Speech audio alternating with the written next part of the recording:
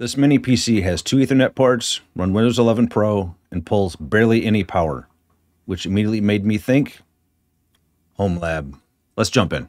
Inside the box, you get the MiniX Neo Z97 itself, a 12-volt 3-amp DC power adapter, mounting hardware, and the usual documentation. Nothing flashy, but everything you need to get up and running quickly. Right out of the box, the thing that surprised me was its size. Man, this thing is tiny. The other thing I noticed, this thing feels pretty solid. It's compact, lightweight, and small enough to disappear on a desk, or heck, mount behind a monitor. What really stands out to me, though, is the port selection.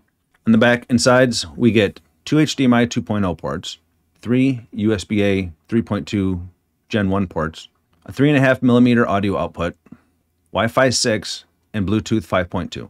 And most importantly, 2 gigabit Ethernet ports. That dual NIC setup alone already makes this interesting for firewalls, Proxmox, Docker hosts, or lab testing. Let's talk about what's actually powering this thing. Inside the Neo Z97, we have an Intel N97 processor, 12 gigabytes of LP DDR5 memory, a 512 gigabyte NVMe SSD, and it ships with Windows 11 Pro already installed. That combination puts this unit squarely in the low-power, efficient mini PC category, but with enough performance to do real work. One quick note on upgrades, the storage unit is upgradable, which is great. You can swap out the NVMe drive if you want more space. The memory is the LP DDR5, which means that it's soldered and not upgradable, which is unfortunate. So keep that in mind. What you buy is what you're locked into. So how does this thing actually perform? For everyday tasks like web browsing, office apps, YouTube and media playback, remote work and admin tasks, the thing's completely smooth. Works great. The Intel N97 isn't a powerhouse, but it's very efficient and responsive for normal workloads. Boot times are quick, Windows feels snappy, and I had no issues with multitasking at all. Now let's talk about why you might actually care about this mini PC. With dual gigabit Ethernet, low power draw, and NVMe storage, this thing is perfect for a small Docker host, a Pi-hole or AdGuard unit, a VPN gateway, a firewall or router lab, a Proxmox test node, or even a lightweight Unraid test box. I wouldn't replace a full Unraid server with this, but as a secondary node, a test machine, or an always-on service box, it makes a lot of sense.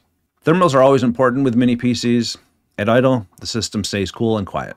Under load, the fan does ramp up a bit, but it never got obnoxiously loud. For something this small, thermals are totally reasonable, and I'd be comfortable running this 24/7. Now let's talk about power consumption. This is one of the biggest wins. The Neo Z97 runs off a 12-volt 3-amp power adapter, and power usage stays extremely low.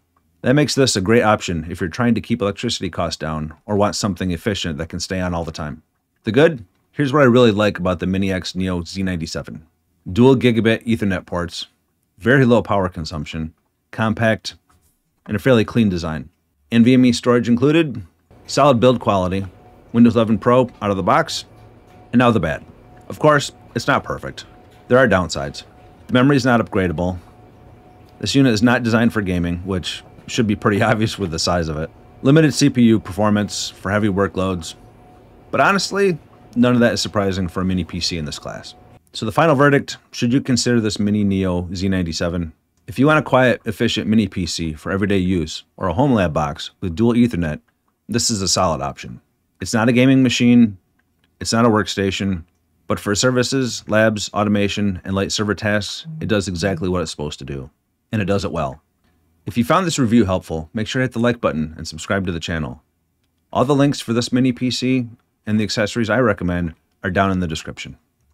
Until then, check out one of these next, and I'll see you in the next one.